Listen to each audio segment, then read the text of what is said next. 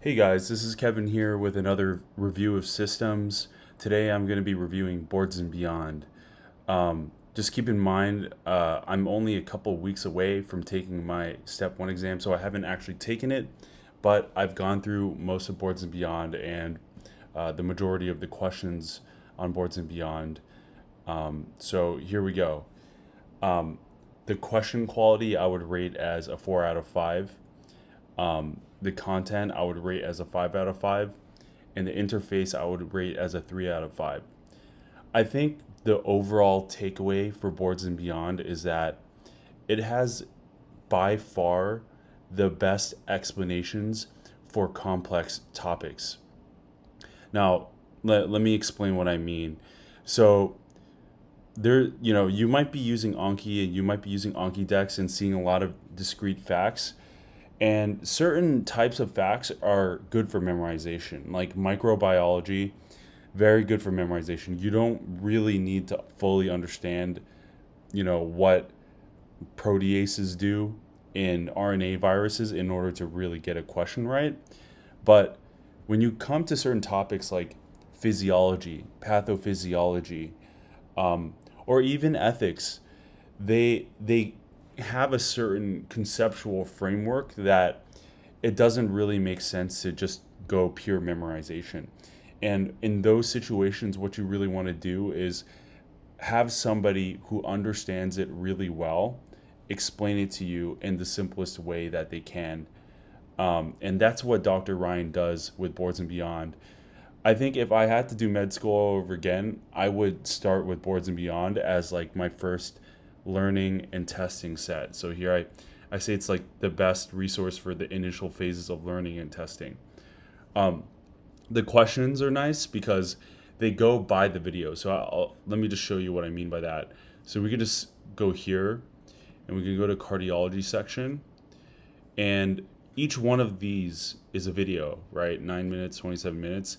And you can watch this video, and then right after the video, you can do the video quiz. So it quizzes you on the stuff that you just watched, which is really powerful.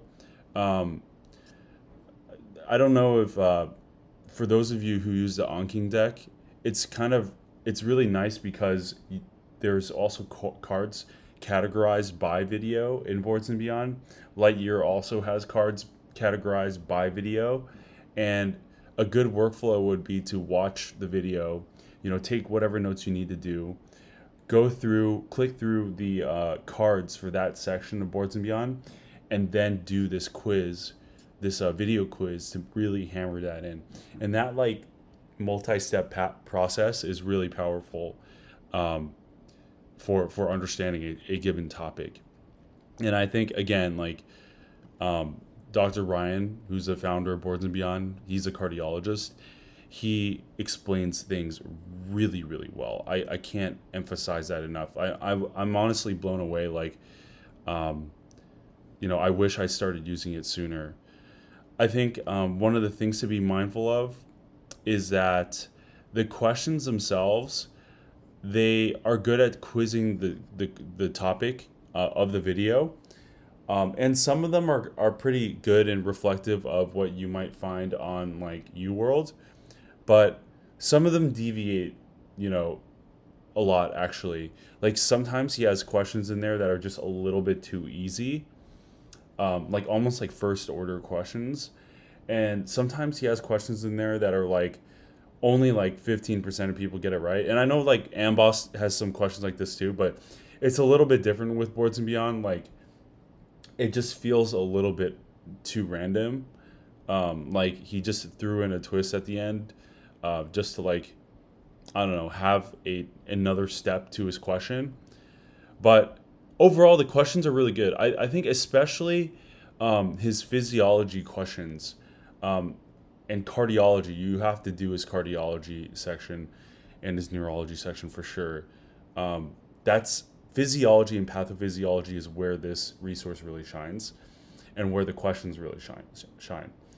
So then the last thing I want to say is that going back to what I said about how like if I had to do it all over again, I would start with Boards and Beyond. It's very comprehensive.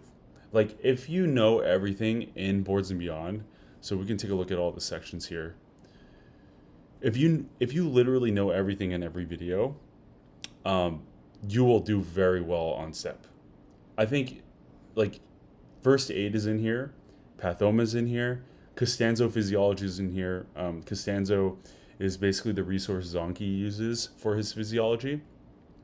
And then what I would do is I would do Boards and Beyond and then supplement it with Sketchy Micro. Sketchy Micro is just too good for microbiology, and I think Pixorize as well for biochemistry and immunology. All right, that's it for this video. If you have any questions or thoughts or comments, leave them down in the comment section below. And best of luck with everything. I'll talk to you guys next time.